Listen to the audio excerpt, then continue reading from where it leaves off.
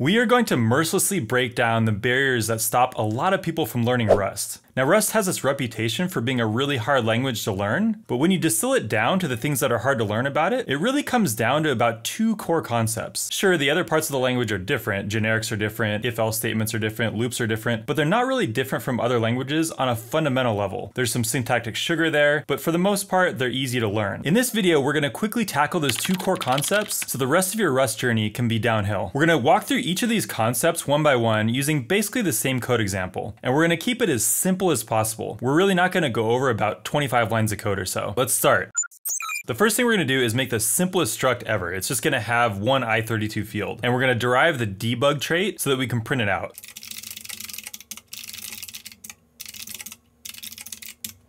So yeah, that's as simple as it gets. And if you're not aware, the derive macro actually automatically generates an implementation of the trait that we pass in. So in this case, that's debug. Don't worry too much about that for now. That's not one of the hard concepts we're talking about in this video. Then we're gonna have a function that all it does is print out this struct.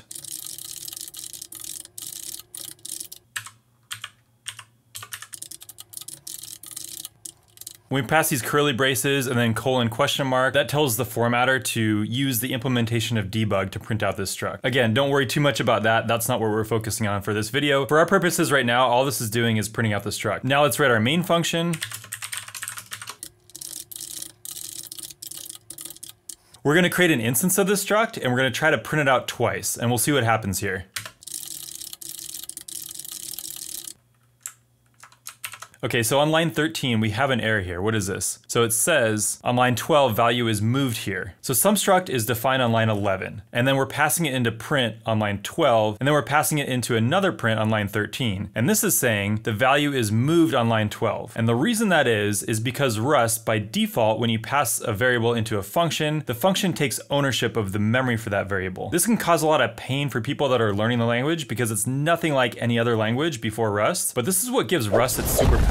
In garbage collected languages, you never have to worry about deallocating memory because the garbage collector does it for you. And in C and C++, you do have to worry about deallocating memory. And if you don't deallocate memory in C and C++, you're gonna get a segfault. Rust uses a concept of ownership and borrowing to ensure that no memory is deallocated before the last point at which it's used. If that happens, you'll get compile time errors instead of runtime errors. And that's a great thing. All this makes things a little more difficult for the developer, but it's also what gives Rust an advantage over other languages, both in terms of performance and in terms of safety. So when you run into an issue like this, and the compiler is saying that a value is moved before you reference it, how do you fix it? Well, I'm gonna give you 3 ways to fix this issue. Which of the 3 makes most sense depends on the situation.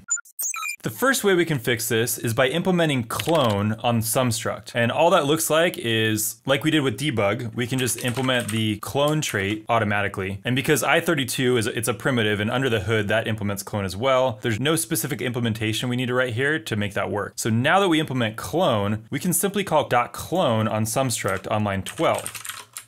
And that's gonna fix the issue. But watch out, because it's actually making a complete copy of some struct, which in any situation that's somewhat performance critical, that's not gonna be ideal. So just be aware of that before you implement the clone trait.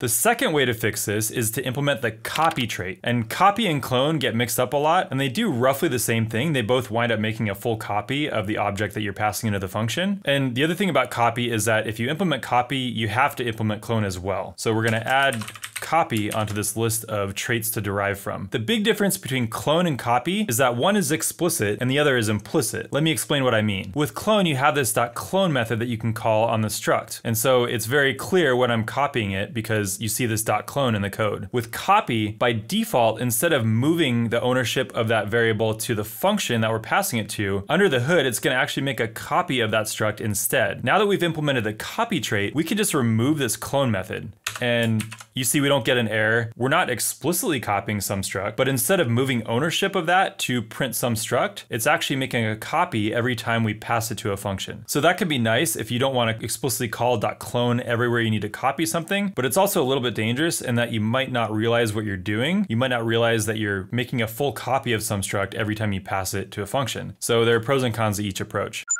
The third way to fix this problem, and probably the one that makes the most sense in our case, is to pass a read-only reference to print_sum_struct. Because print_sum_struct doesn't mutate the parameter in any way, we can pass a read-only version of sum_struct to the function. In Rust, a read-only reference is a way of handing off a variable without handing off ownership of it. And Rust will allow you to create as many read-only references of a variable as you want. So that's pretty nice. To rewrite print_sum_struct to take a read-only reference, we're just gonna add an ampersand before sum_struct. And now you can see we have some errors down here because we're passing the sum_struct variable. So to convert these to read-only references, all we have to do is add an ampersand, prefix sum_struct with an ampersand, and we're good. So that's another way to completely get rid of this error. In our example, we only have 2 read-only references here, but you could create 10 if you wanted to. You can create as many as you want. Now that we've fixed this, let's run it and make sure that it works. Okay, so we got what we expected. We printed out sum_struct twice. Awesome. What if we want to write a function that actually mutates the value of sum_struct? Rust has something for that called mutable references. Why would you ever use a read-only reference when you can just create a mutable reference? And the reason is that you can create as many read-only references as you want, but for mutable references, you can only have one at a time. So if I make a mutable reference of sum_struct, I can't have any other references to sum_struct. Let's see what mutable references look like. We're gonna write a function called mutate_struct. And for starters, we're gonna try having a read-only reference as a parameter. We're gonna mutate the value of its only field. And we see we get an error, as expected. The struct is an ampersand reference, so the data it refers to cannot be written. Okay, the way we create a mutable reference is by adding MUT after the ampersand. So I just go here and do MUT space. Now that reference is mutable, and the function compiles. Now let's try calling mutate_struct after the first call to print sum_struct. And we're gonna pass it a reference. So we're passing a mutable reference of sum_struct to mutate_struct, but it's giving us an error because sum_struct itself is not mutable. By default in Rust, everything is read-only. So we need to explicitly say sum_struct is gonna be mutable. So we're gonna add MUT after let, and that fixes the issue. Now let's run this and see what we got. Okay, that's what we expect. So the first print is 3, then we call mutate_struct and print it out again, and now it's 5. I did mention that when we create a mutable reference, we can't have any other references to that variable in existence. Let's test that for a second. Instead of creating a reference in the function argument, let's save off that reference before. So struct ref equals sum_struct. And then let's reference that here, struct ref in the second print statement. And you can see we get an error because we see we cannot borrow sum_struct as mutable because it's already borrowed as immutable. So we can see it's not letting us create this mutable reference because this read-only reference is still in scope at the time that we create the mutable reference. What we've just covered is known as borrowing and references in Rust. And it's the thing that stops people in their tracks when they're learning Rust. Now we haven't gone super deep on it, but what you just saw are the core concepts. And if you understand those core concepts, the rest of your Rust journey should be downhill. Another concept related to references that folks tend to find tricky is called lifetimes. We're going to start by showing a function that takes references as parameters, but it actually won't compile for reasons we'll see in a minute. This function is going to take 2 sum_struct references, read-only references, and return a sum_struct reference. And the function is going to be called biggest. So it's just going to return, of the 2 references that were passed in, it's going to return the sum_struct with the biggest num field.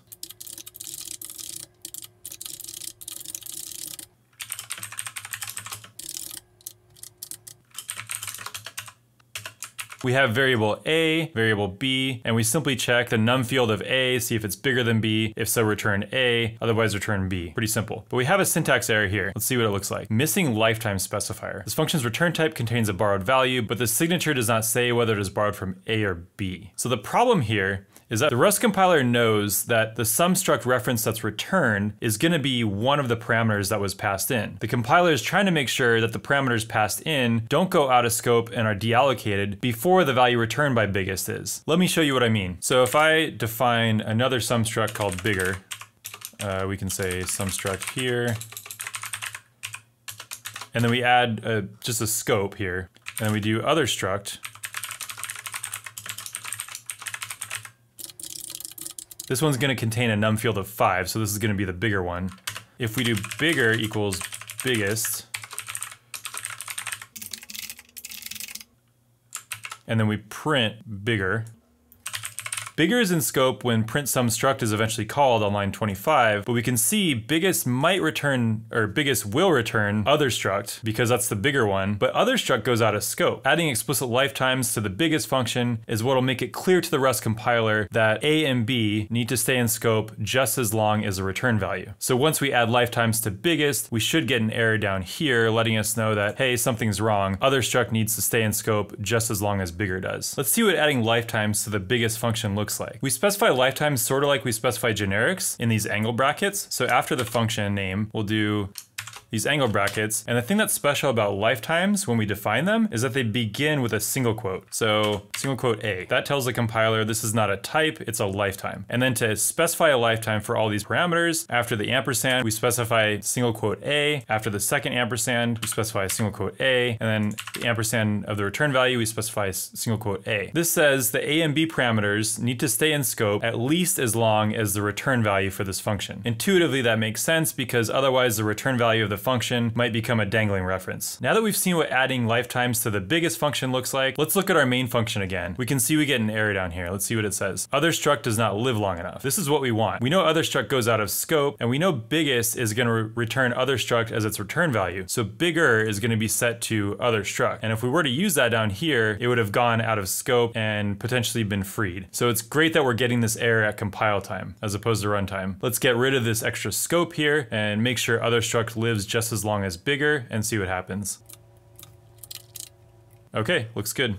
Let's print it. num5. Okay, that's exactly what we expect. A few things about lifetimes. Number one is that they're only relevant for references and making sure that we never wind up in a situation where a reference points to some memory that's been freed. The other thing is that they don't change the lifetime of the parameters. They just act as a guide for the compiler to know what you're intending to do with those parameters. The third thing is that sometimes lifetimes can be inferred. For example, if I were to write a function that takes a reference as a parameter and it's one reference and it returns a reference of the same type, the lifetime in that situation is actually inferred. The compiler basically knows that you're going to return that parameter as a return value, and so you don't actually need to specify explicitly lifetimes in that scenario. But functions aren't the only place that we can use lifetimes. We could make a struct that has some read-only references as fields, and lifetimes can come into play there as well. What if instead of num being an i32 field, we were to make it a read-only reference to an i32? Okay, we get a compiler error here, missing lifetime specifier. This is similar to what we were dealing with the function. If we create some struct, we want to make sure that the reference that we set the num field to lasts at least as long as this instance of some struct that we just created. So let's see an example of this. Let's define some struct here, create a scope, and then let's create an i32. Numerics by default are i32 in Rust if they're not floating point, and create some struct here.